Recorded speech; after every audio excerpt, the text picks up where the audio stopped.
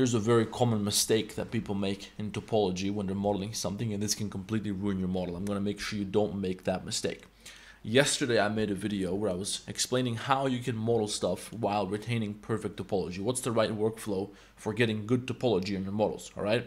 And in that video, I had a situation which was something like what you can see right here. I've recreated a simple version of the situation just for the sake of this video. And my friend Alex came to me in the comment section and he said, Aryan, on timestamp, whatever the case was, you had a situation where you had a vertex which had 6 edges shooting out of it. Is this a problem? Would you recommend doing this otherwise? Is this a mistake? What would you say about this? So I figured out a very good way to formulate this, because there are cases when having 6 edges shooting out of a vertex can be problematic, but there are also cases when it's not going to be problematic, all right?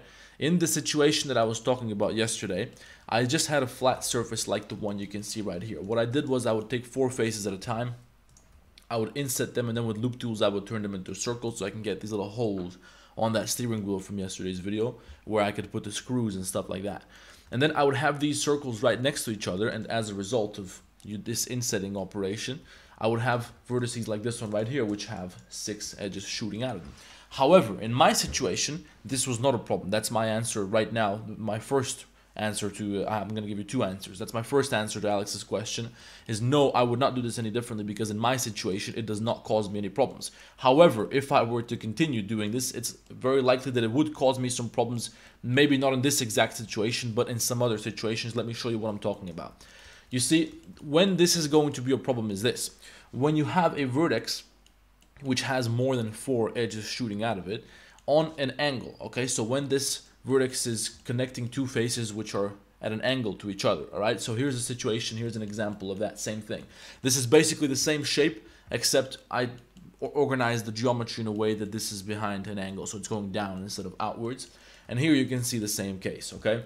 And as you can see, when I have this going on here, that I have a vertex with 6 edges shooting out of it, it gives me all sorts of problems and deformations, and it behaves in a way that I probably don't want it to behave. You can see that this looks very unorganized, and it's going up and down, and it's pretty bumpy, and it's not looking very nice. If I had a smooth shading, if I add smooth shading to this object, it doesn't look very nice anymore, okay? You can see that it doesn't look the way I want it to look.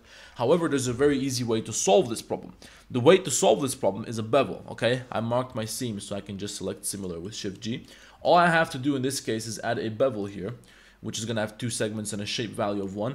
And now I still have a vertex which has more than 4 edges shooting out of it. This one has 1, 2, 3, 4, 5. The same thing down here. But this vertex is no longer participating in an angle, okay? It's not a part of an angled edge.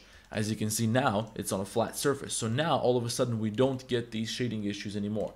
It's probably still not perfect. If you look at this from side view, you would probably still notice some slight imperfections, but they're very slight and they're insignificant in a situation like this. Sometimes if you have some serious problems going on, you might want to do this twice just to control this a little bit better. You want to add another bevel, but I can't really imagine, I can't think of a time when I had to do this. For me, just adding a bevel like this solves this kind of problem. So just to summarize, this is going to be a problem if your edge or your vertex is participating on a curved surface, if it's participating in an angle. If it's on a flat surface, you're going to be all right. Let me know what you want to see next. I'll see you in the next one.